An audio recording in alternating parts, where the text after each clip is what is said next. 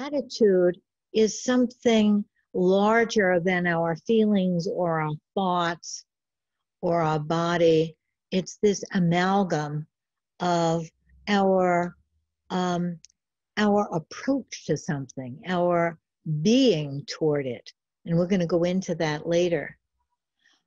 But there's nothing more primal than the experience of us and them.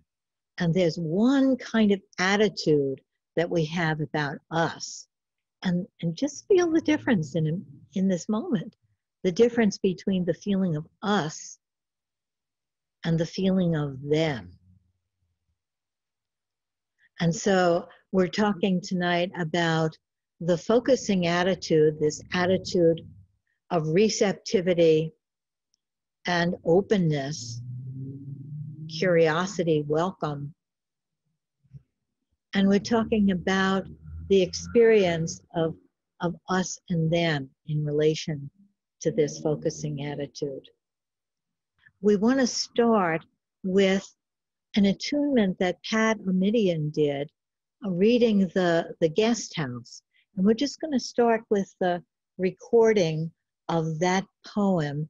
And I'd like you to listen to it as an attunement, because this poem is about welcoming everything. And that's really what the focusing attitude is. It's this attitude of welcome. And we kind of get mixed up and say, oh, but I can't welcome cruelty. I can't welcome this and that. We're not agreeing or condoning or going along with in the focusing attitude. We're welcoming all of what is. All of what is, because what is isn't just what is. What is, in Jean's philosophy, is always implying, it's always going, it's going somewhere. So we're catching, when we encounter something, we're catching a little photograph of something, but it's part of this much, much longer, eons long video, and we have to know that it's going somewhere.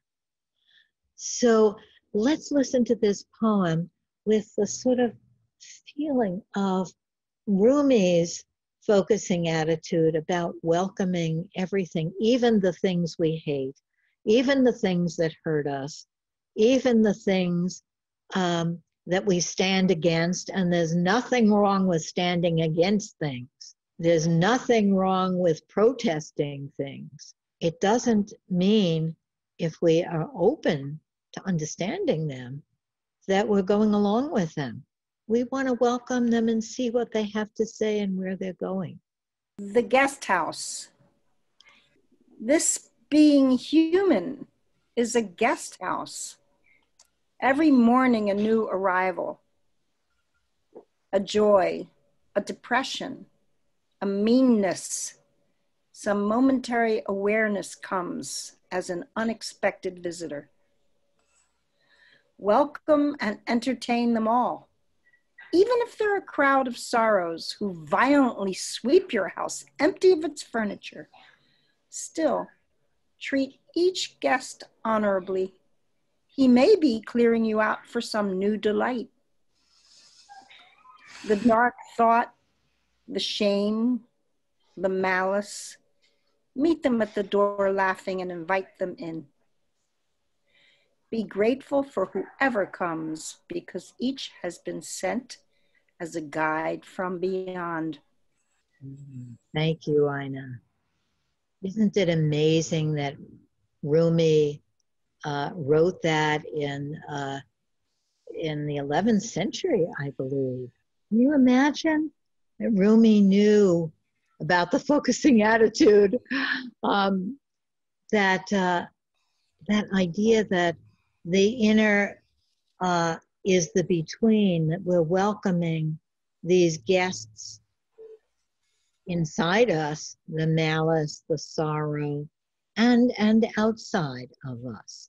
It's both the same process of welcoming welcoming.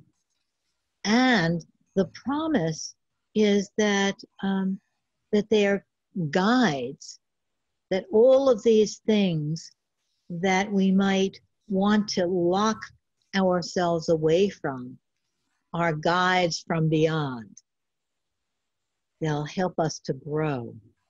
So that's a wonderful entrance into this topic that's so important of the focusing attitude.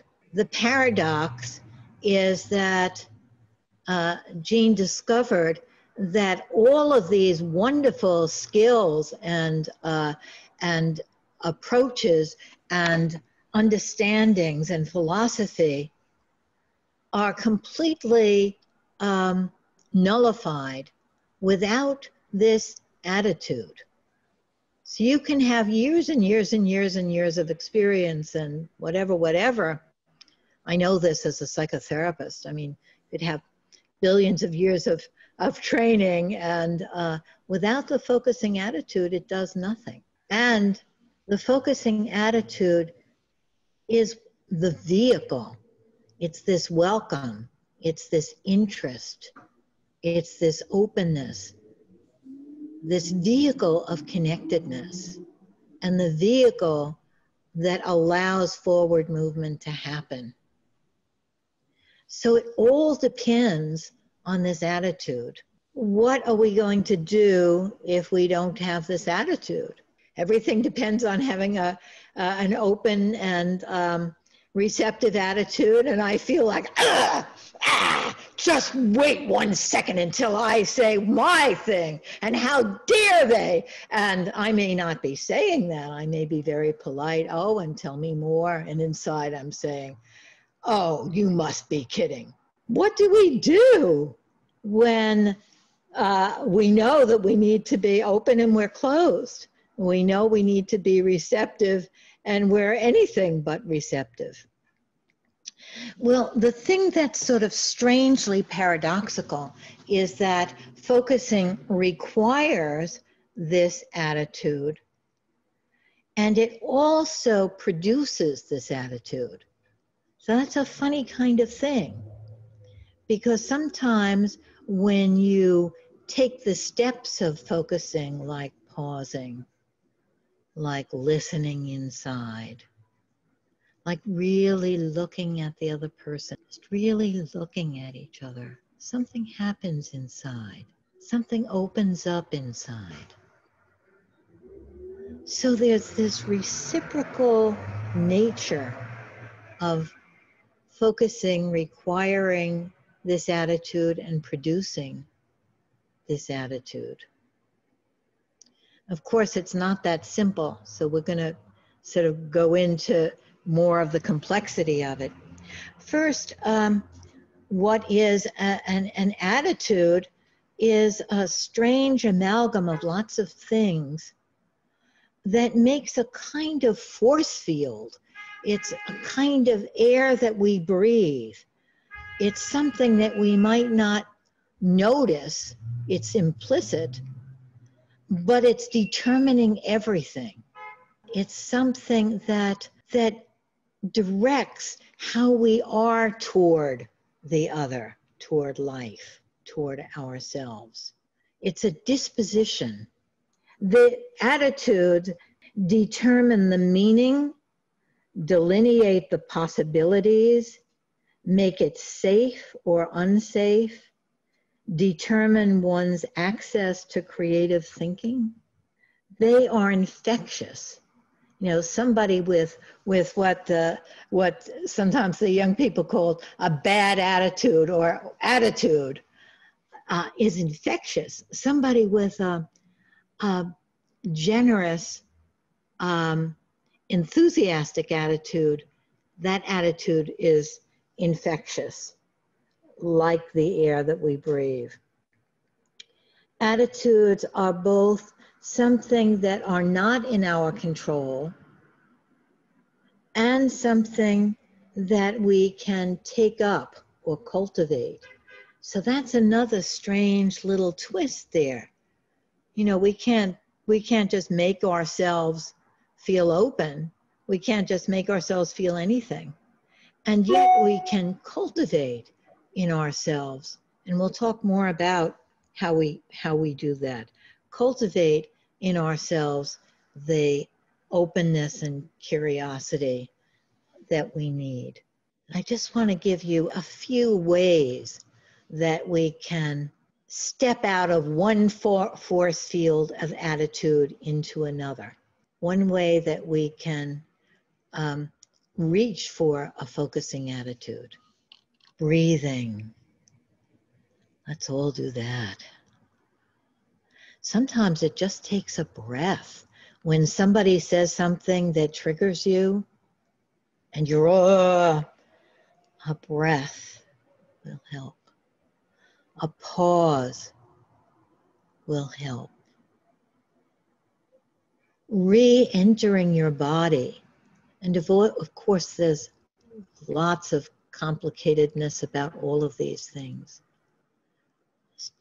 Just re-embodying yourself, reincarnating yourself.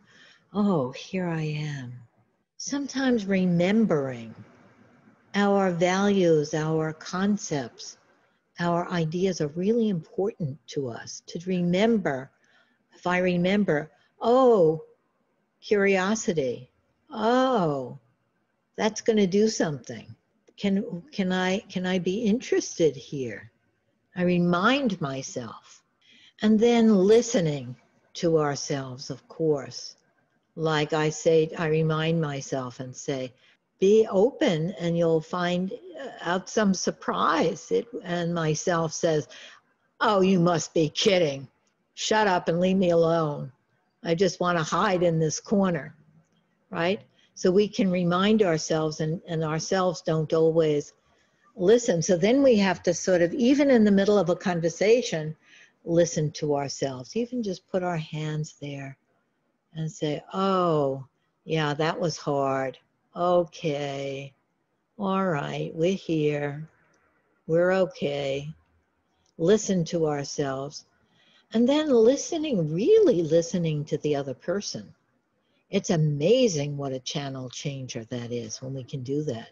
It's a kind of mindfulness, really listening to what the person is trying to get at, or what the part of ourselves is trying to get at. We're always working with those two sides, the parts of ourselves and the parts of the system that are outside of ourselves. What we call outside, but we're all connected there. We'll come back to that because now I want to transition us into the second part of this topic, which is us and them, and the attitudes we have when we're experiencing us, and the attitudes that we have when we experience them.